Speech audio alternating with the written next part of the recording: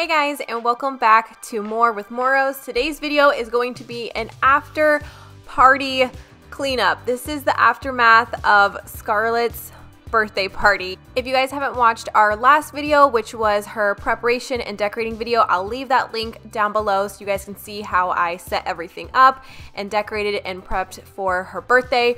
But this video is the aftermath. So after having about 10 kids in the house and about 10 adults, I would say, there was stuff everywhere, which I always expect that. We do have I would say a smaller house, but the bottom floor can definitely get a lot of crowded if you have that many people. And plus the kids were in and out, so there's dirt, there's younger kids, so of course there's gonna be food on the floor. I always expect that. That's just the reality of having birthdays at home. That's why sometimes I like to have them outside of the home as well. But the first thing you guys know I always like to do is just start with a clean slate. So I try to move in sections. That way I already know that, hey, we cleared off the table.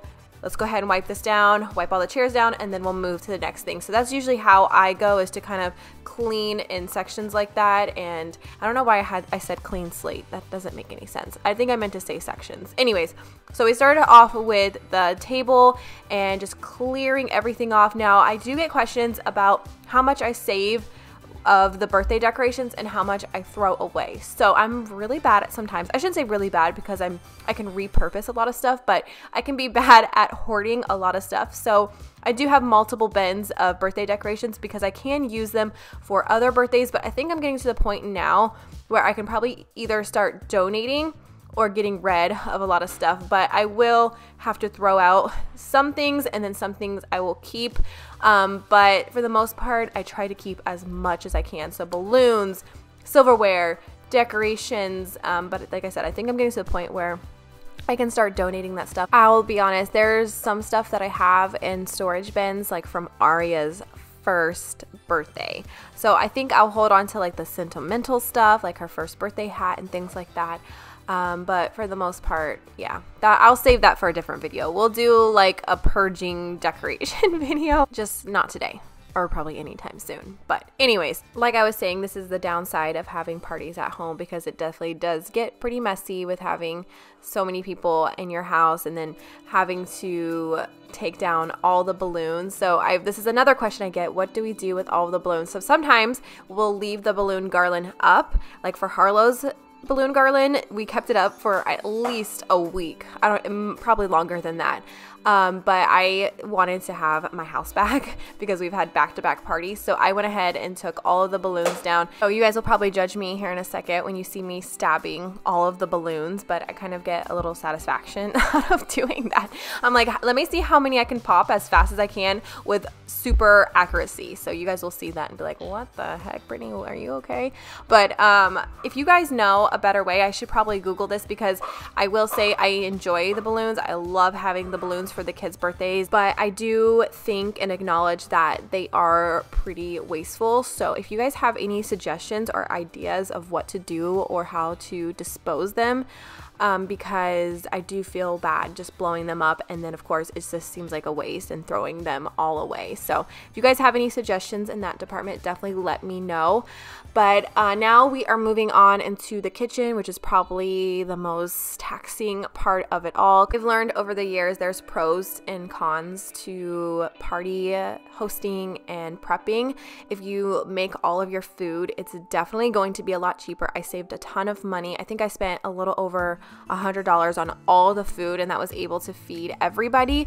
But if I was to get like some platters or cater some food from Chick-fil-A, we're looking at almost like $300. So the pros, of course, to catering is that there's less cleanup, there's less preparation, but of course, if you make your own food, you're saving money as well. So those are some things to think about, but I would almost rather save the money and make my own food. I do enjoy like the food prepping and everything behind it, as like hectic and stressful as it can feel sometimes, but it does definitely leave a big mess. And then it literally looked like toys and balloons and decorations threw up all in our living room. As you can see, I grabbed a few things and I was like, okay, I gotta get out of here. Like, this is too much. But Frank started to take down the lanterns, and I was trying to think of a way that I could repurpose these because we did end up saving them. You guys, here's a perfect example of the bin on the island full of decorations. I was thinking if the kids ever had a birthday in the future, like a tea party or like a fairy birthday, these would definitely be perfect for those. So I don't know, maybe it's just me trying to justify why I'm hoarding all the decorations. But I have gotten questions about this inflatable. I actually got this on, I believe, Amazon. It was pretty inexpensive and I've just reused it for all the kids' birthdays. It's great if you want to put it on your porch or patio before your guests enter the house. As you can see, I'm not the best at folding it up, but I just pretty much smush it down as much as I can and just stuff it into the box. So talking about pros and cons of birthdays and having them at home and not having them at home, our next birthday party is actually Aria's. She is turning 10 years old. Her birthday is March 11th, so she says that she wants to have it at a trampoline park. So I'm a little relieved, you guys. Like, as much as I love the party prepping and everything, I'm getting a little bit of a break because the plus to that is you don't have to bring, well, there's not really space to bring a whole bunch of decorations. You basically just bring like the silverware, the plates, and things like that. But also the cleanup, everything's included. So all the cleanup is done by the people at the trampoline park. So I probably might do a birthday preparation video for Aria's, maybe like showing you guys how I prep for a birthday party outside the house, what to bring and everything like that. So if you guys would be interested in seeing that, definitely let me know and comment down below. I also just realized that it took us about an hour and a half to clean everything up and to wash everything. So that's why this video is not that long. It's probably going to be around 10 minutes. But I also wanted to say that Frank and I both tackled this like a team. I will say, like, when Frank and I have a goal that we're trying to reach, or if we're doing something together, we get it done. So this is the part that I was talking to you guys about, the balloons and stabbing them, because I mean, there's really nothing you can do other than pop them. I don't know how else, you know, I don't know. I just look like a psychopath stabbing all the balloons as fast as I can. Look, I even have like the full hand stabbing motion. Actually, as I'm doing this voice recording, we still have those light curtains up. I have like refused to take them down. It's been a couple weeks later now, but I love them so much. They are so pretty. But I think what we're going to do, instead of just throwing them out, is going to repurpose them.